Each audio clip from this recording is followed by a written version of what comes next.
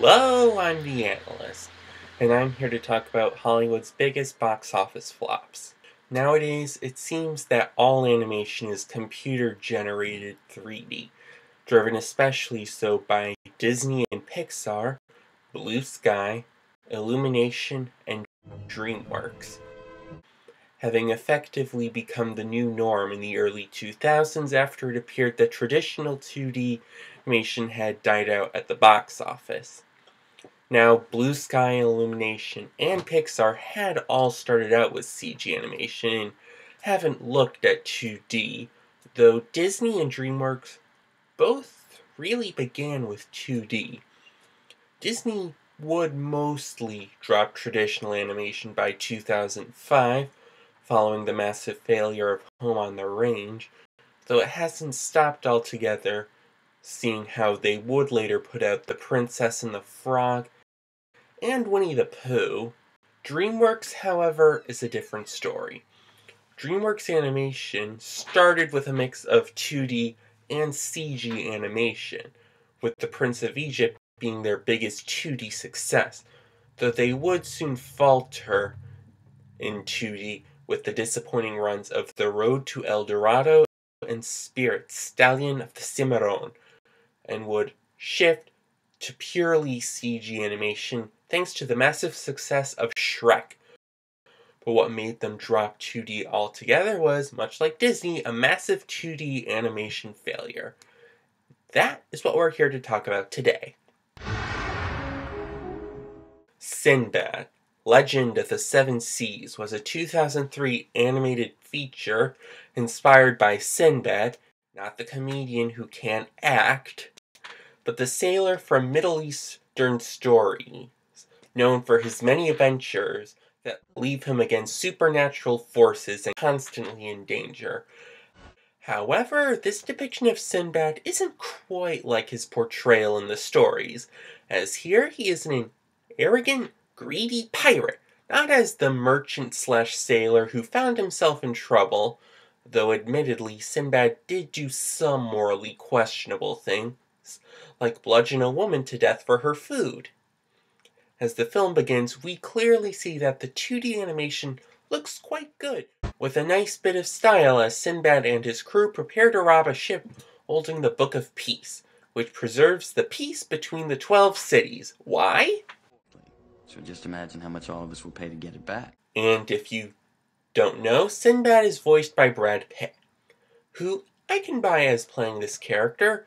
He fits the character nicely with his suave calmness and arrogance.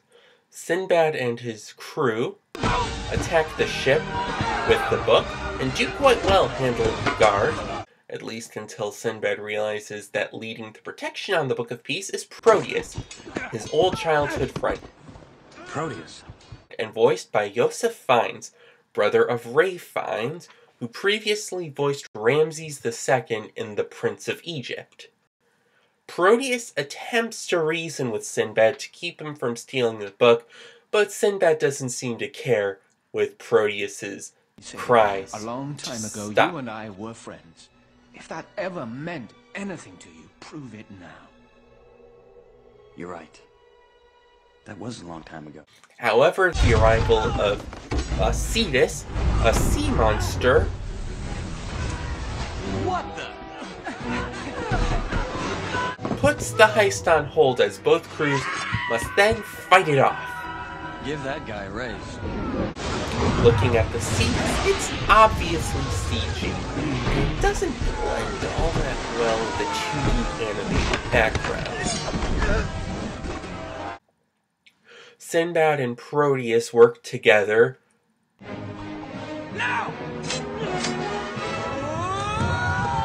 to ultimately defeat the Cetus, but it then takes Sinbad with it under the sea. Before he immediately drowns, he finds himself before the goddess of discord, Eris, who is brilliantly voiced by Michelle Pfeiffer, and easily steals the show here. Eris asks him to bring her the Book of Peace. There's just one little thing you have to do. Get the Book of Peace and bring it to me. Find yourself To in Tartarus. my realm of chaos. and he can have whatever his little heart desires. And the island, and the world. And Sinbad seemingly agrees. Sinbad and his crew follow the ship containing the book to Syracuse, where Proteus's father, King The sacred Dimas, treasure that's protected us for 1,000 years. places the Book of Peace in a tower for its protection, and to show off its light.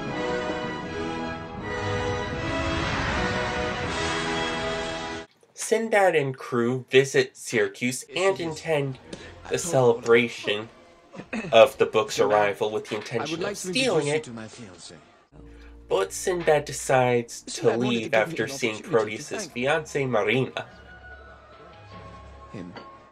voiced by Catherine Zeta-Jones.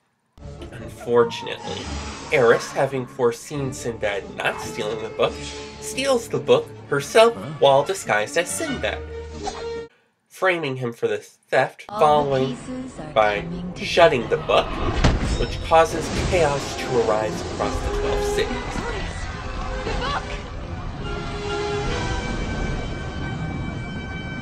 Sinbad is arrested Sinbad. Proteus. and interrogated for where the book is, but claims first to Proteus, Eris. What? Eris. She framed me. then to the others that the book is in Tartarus, from which no sailor has ever returned. Very well then. The court of the 12 delegation cities of the doesn't 12 believe cities him and finds you sentences guilty him of to treason, death. and we sentence you to die. But Proteus intervenes and asks to take Sinbad's place I demand the right of substitution. on death. Sinbad is Sinbad given has 10 10 days to days return to the book return to the book. Syracuse, Release him. where Proteus will be executed in his place. Sinbad, however, decides to take his time and flee to Fiji. So where are we going?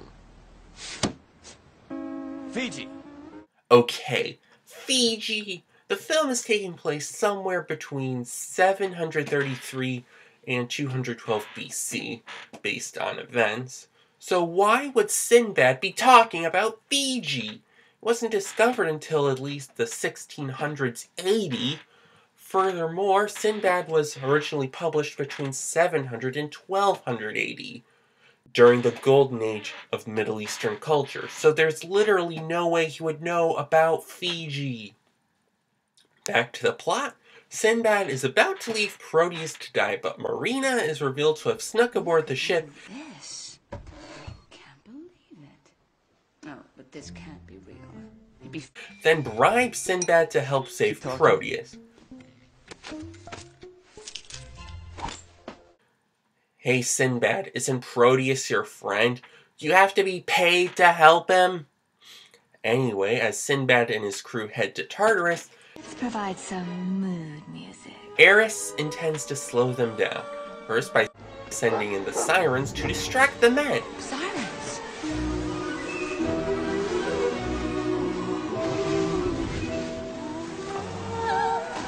However, Marina proves himself by not only keeping the crew from going overboard, but also steers the ship safely through.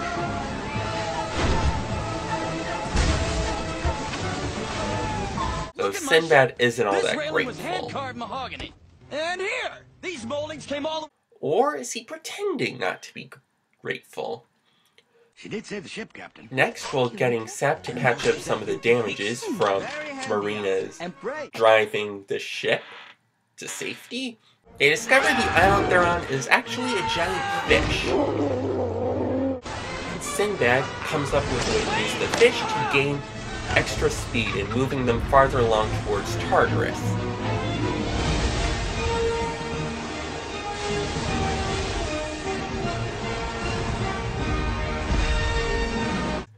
Meanwhile, back in Syracuse, Dimas attempts to get Proteus out of the city, having no faith in Sinbad. Ambassador's guards are asleep or well bribed. But we must go now.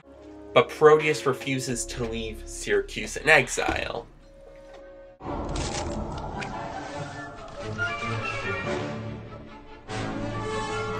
Eris then traps Sinbad's ship in ice before sending a roc, a bird of prey that originated in Persian culture, after them, which captures Marina. But Sinbad rescues her and they escape in a rather well-animated chase. Here you also take notice that Zeta-Jones is improving her vocal performance throughout the film. At first, she isn't all that good, but she does get better.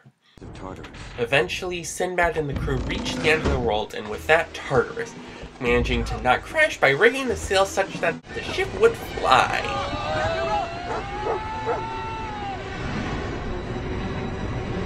Come on, come on! Sinbad and Marina enter Tartarus,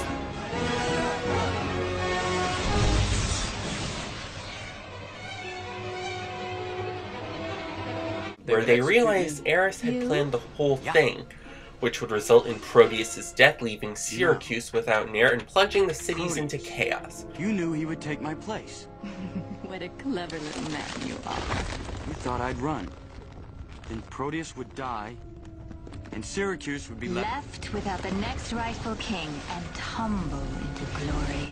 She then shows the Book of Peace and offers it to Sinbad if he answers a question truthfully. That question being... So here's my question, Sinbad.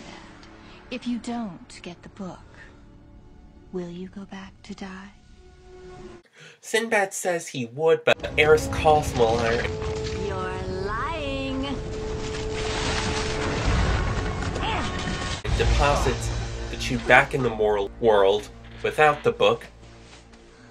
And Sinbad admits he honestly believes he would let Proteus die. You told the truth. It wasn't the Though Marina insists truth. I'm trying otherwise. to pass myself off as someone I'm not. Sinbad, I've seen who you are.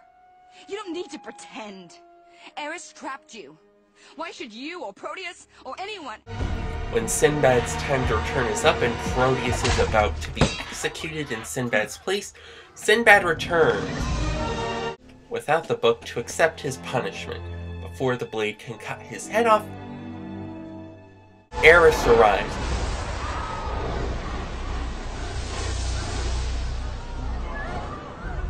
Furious that Sinbad foiled her plan. I didn't lie. Sinbad then points out he I came did back. answer truthfully, That's why you're that as here. a This goddess is all she part of your is test. bound by I her told word, the truth.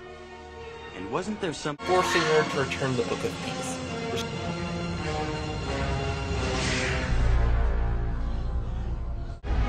Restoring everything to normal.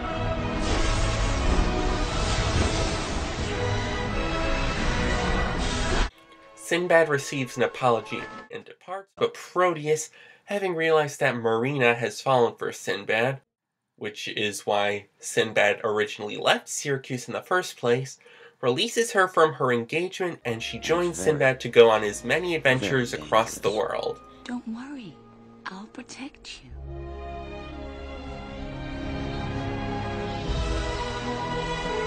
Looking back at Sinbad, the animation is generally well done.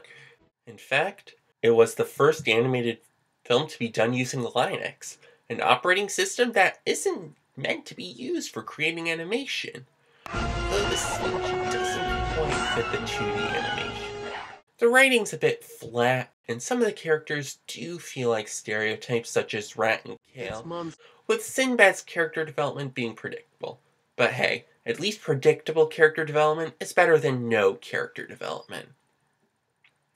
DreamWorks invested $60 million into the production of Sinbad, plus a massive marketing spend, presumably around $100 million, for a combined cost of $160 million. The film was released on July 2nd, 2003 to get ahead of the 4th of July holiday, but opened in a weak 6th place with about $6.9 million for a 5-day debut of $10.06 million.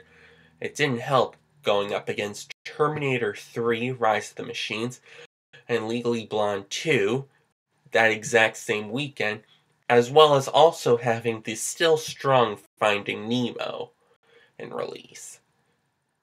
It had a modest 37% dip the following weekend, despite going up against Pirates of the Caribbean, but the next weekend it lost over 1,000 theaters and crashed 56%. The following weekend, it dipped 79% after losing 1,150 theaters more and going up against Spy Kids 3D. Sinbad ended its run on October 9th, 2003 with $26.5 million domestically. Fared a bit better overseas with $54.3 million, with the biggest markets being France with $8 million and South Korea with $6.6 million. After theaters took their cut of the gross, DreamWorks would be left with $32.3 million, covering more than half of the budget, but none of the incredibly expensive marketing push. Today, Sinbad is seen as a cult classic, primarily for its animation and for Michelle Pfeiffer's performance as Eris. Though that didn't stop DreamWorks from shutting down traditional animation and going straight to CG animation. Their decision would be somewhat vindicated, with Shrek 2 becoming the highest grossing animated film ever at the time with over $900 million worldwide, which beat Finding Nemo. The estimated theatrical loss on the film is $127.7 million. So thanks for watching, press the like button, and be sure to subscribe.